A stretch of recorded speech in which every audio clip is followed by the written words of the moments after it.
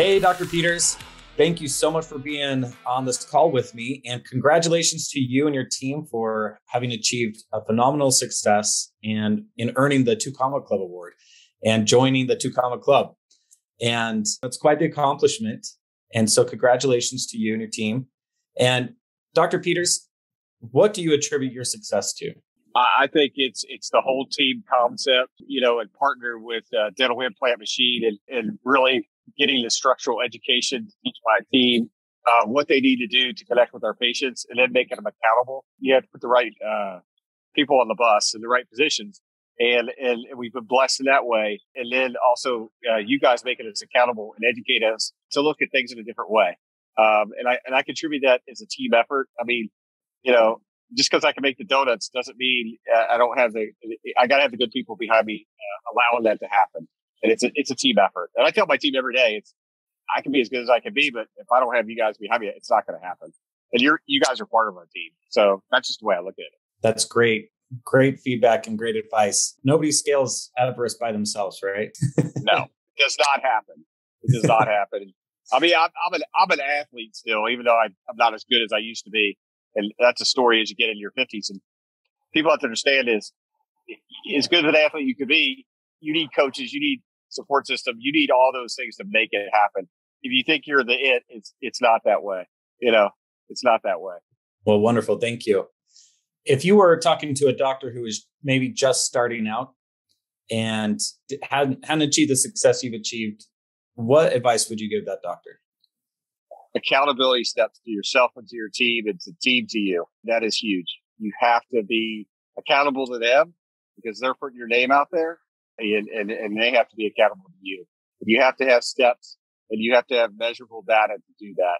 And you always have to be willing to educate yourself and the team to be that much better. I mean, we're looking for the next million. It's just a number to us, but how many people we can serve past that? Can we do 2 million in a year? Can we do 3 million in a year? And can we do it well, not just put the numbers on the board, do it well and having those quality steps in place. And that has to be there. We all have to be accountable. Can I ask you a little follow-up question to that? What are some of the ways that you hold your team accountable? How do you make that accountability happen? We have our daily huddle with our team, and then we have huddles, dental implant huddles. And we talk about calls coming in, how many successes we made. We need to do a better job on our Friday meetings of actually having them and saying, okay, what do we need to work on with the micro things, the interpersonal communications with our patients and with our team, and where did we screw up? Where can we be better? And also recording that data to really evaluate where we could be better. It's one thing to say, you did a good job. It's another to say, you did a good job because this, and this. Because then they can look at it. It's measurable to them. It's measurable to me. That's really great. We're always preaching, doing that daily huddle, knowing your numbers and tracking them. And it's great to see that has been beneficial for you. One final question for you is if somebody were considering using Dental Implant Machine for their dental implant marketing and sales training, what would you tell that person?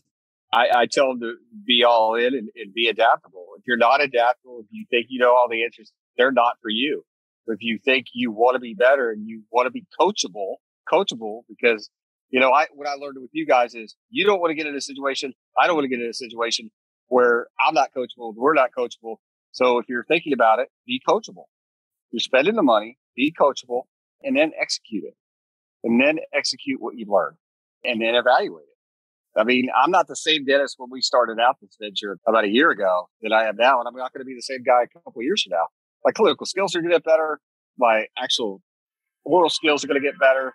And me getting out of the way of the team. That's what I'd advise. That's great advice. Thank you so much, Dr. Peters. And again, congratulations to you and your team. Welcome to the Two Comma Club. Thank you. You have a great day. Hey, you too. We'll see you. All right. Bye.